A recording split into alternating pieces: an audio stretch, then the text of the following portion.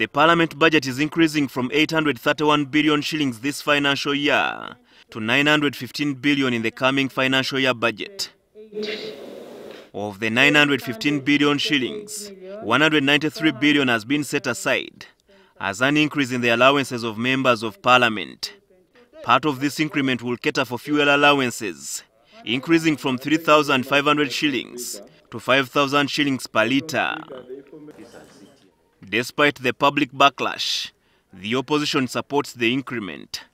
The leader of opposition, Mathias Mpuuga, says due to budget cuts in this financial year, parliamentary committees failed to undertake their oversight roles. I'll give you an example. Park Central, for 3 quarters, had 37 million. 37 million for Park Central for 3 quarters. They were given just a little extra in this last quarter at almost the last hour. That's why so many members are away, because in the last quarter, some little extra money was released to Parliament to go and do oversight. To Mpuuga, the parliamentary budget is statutory, and questions should be on the accountability of the money allocated, and not how much. The government budget, recurrent expenditure and development, is growing. There's no way you can grow expenditure while limiting oversight. That will be suicide to the public. The question that the public should be asking subsequently is whether eventually these funds were properly channeled to the use for which Parliament really critically needs them.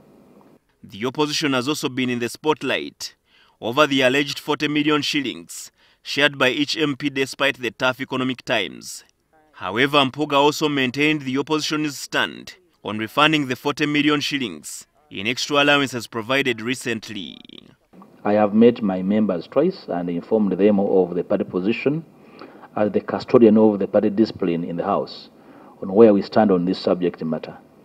And where I am unable to get somebody or check their pockets and find their money, I can only rely on their self-discipline to either openly disclose and declare and therefore undertake to return the said money.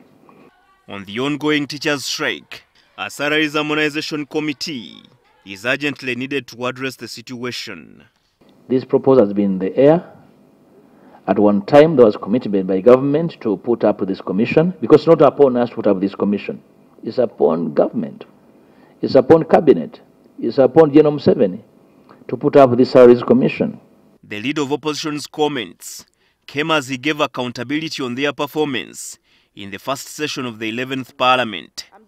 Through motions, bills, budget appropriation and oversight, especially through committees, the opposition is satisfied of the work they have done in 1 year.